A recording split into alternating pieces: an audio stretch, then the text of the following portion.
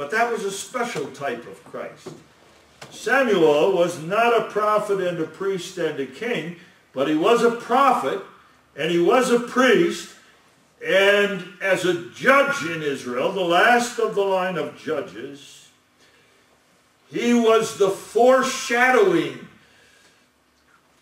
of the time when God would give the nation a king. And so he made his circuit through the whole of the nation. And as he made his circuit, he taught the people. He made sacrifices on behalf of the people in the various towns that he visited in his circuit. And he judged the people, an office that was later taken over by the kings, especially the God-fearing kings. So he was an extremely unusual man whom God used in remarkable ways. That Hannah dedicated him to the Lord meant that he was not any longer really her son, but that he belonged totally in the whole of his life to the Lord.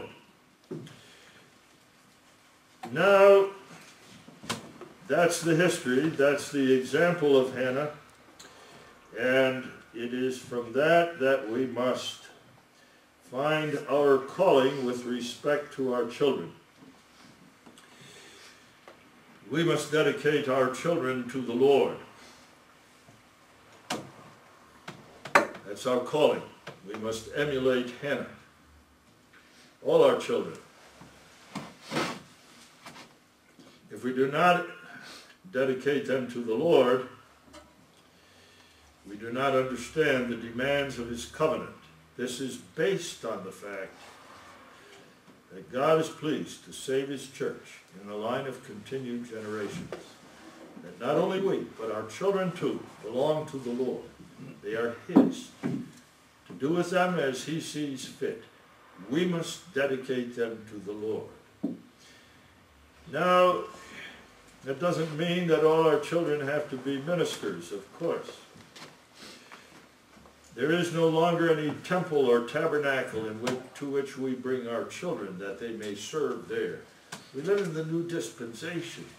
The types and shadows are gone. We live in the reality of the coming of Christ and of the outpouring of the Spirit. And we live in the reality of the kingdom of Christ, which Christ has established through his Spirit in the hearts of his people. But it is possible for parents to dedicate their children to all sorts of different things. And that happens sometimes also in the church. And it happens, in fact, rather frequently in the church. That's a disturbing thing. What are some of the things to which parents, covenant parents, dedicate their children? Well, one is certainly this: make a lot of money, become financially independent, live in the world with all the resources of wealth at your disposal, get a good job, get a job that has a high payment, a high salary. Be careful that you save your money so that you're dedicated to work in this world, to make your way successfully in this present time. I even hear that sometimes from parents who talk to their children about their education. Child may come home from school and he may say to his father, I don't know why I have to study all this stuff. It'll never do me any good. And the father will respond and say to that child, look, if you want to get a good job, and you want to have a high-paying job, and you want to gain for yourself the good things of life, you better go to school and study hard, because those who complete their education and even go on to college are those who become professionals and those who will earn a lot of money. So they dedicate their child, even as far as his education is concerned, to the mere accumulation of earthly things. They're constantly after their children. Work, study, get good grades, so that you may be successful in life. Is that why God gives us children, do you think? I should say not. Our children have to earn their living by the sweat of their brow. But they're not in this world to become wealthy. I know parents, some even, although infrequently, in the church, who dedicate their children to sports. And from the time those little tots can hold a ball in their hands, they're out in the backyard with their fathers throwing a ball back and forth or kicking a football.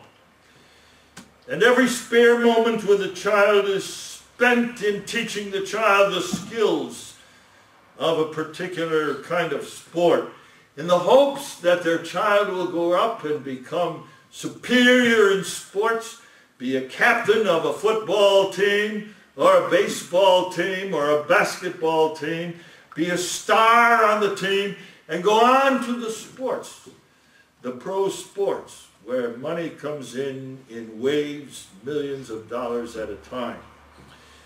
They dedicate their children to being successful in sports. That's a dreadful, dreadful thing. And so you can find parents, and not infrequently, whose sole motivation in dedicating their children is to make their children successful in the world. Hannah was totally uninterested in that. She wanted in the first place, and she vowed that before she even conceived Samuel in her womb, she wanted Samuel in the first place to be a Nazirite. She dedicated him to the calling of a Nazirite, to be a living protest against the ungodliness and worldliness of the nation of Israel, the covenant people of Israel. She dedicated him to that, and that was what was drilled into his heart and into his mind. And that's why she brought him to the tabernacle.